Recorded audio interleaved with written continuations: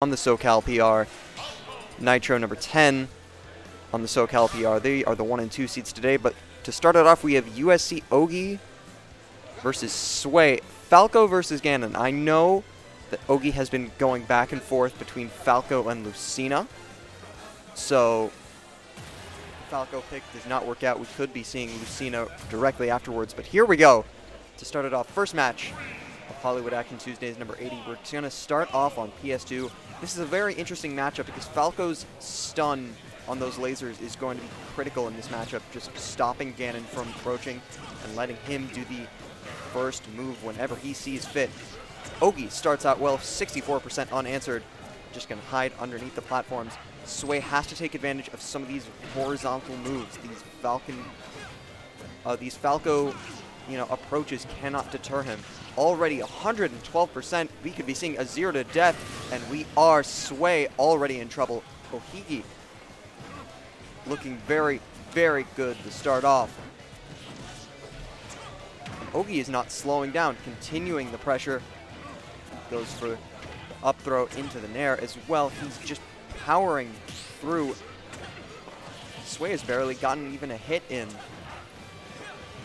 This could be over fast. The up tilt into the up air, of course. Falco's best combo starter. The down smash as well. He's really feeling himself now. So confident. Barely misses with the Doria, and he will have that up throw back air, or up tilt back air rather, to seal it out. Sway already falling behind, and it's barely even started. Ohgi ripping through this man. The down smash will not connect, and that's an easy grab punish for Ohgi. Continuing the pressure, charging a fair at ledge, forward smash at ledge, rather. There's the jab, and now Ohgi, it's just a matter of time. The fair will bring him off stage, and that is going to be it. A 3-stock for Ohgi to start this off. That has to be pretty close to ideal. I'm not sure whether it was just matchup inexperience for Sway, but one way or another, he just couldn't get anything started.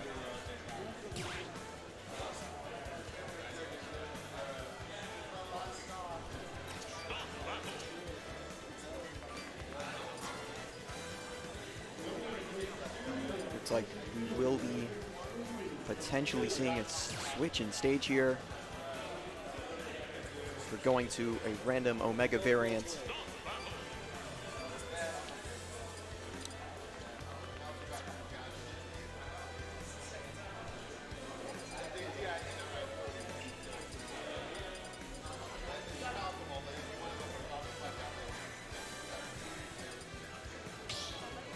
No, it looks like we'll be going to Smashville instead. For Ohgi, I think Game 2 just has to be about maintaining the same rhythm he started with in Game 1. Ganon is only a viable character if you're able to get in the first place, and between some of this zoning pressure, these calculated attempts to actually move inwards from Ohgi, that's just something that Sway was unable to do. Starts off well, but now Sway has already found himself in. He's holding shield. That's a much better start. Being much more careful. He's backing up. He's using his lateral movement. Ohgi, meanwhile, just trying to platform trap him. You can see these up airs coming in at a much higher frequency already than Game 1. Up throw into the fair, but falls out of it. And now, that wizard's foot from Ganon wanted to go for the spike as well, but not quite. Gets him into the down smash, though. Sway takes the first stock after getting 3-stocked last game. Already a much better start for him. Has to be careful, though. Is trapped off stage. Going to have to maneuver around these Falco lasers. Maintain the jump, but that will be it. Falco will make it back, and Ohgi only taking 1.2%, perhaps just from being out of frame. And now he will start off with these fairs. Confident that what happened in Game 1 may happen again. Good get-up attack from Ohgi. Just read that Sway was staying in the same position and just didn't want to move. Didn't have to.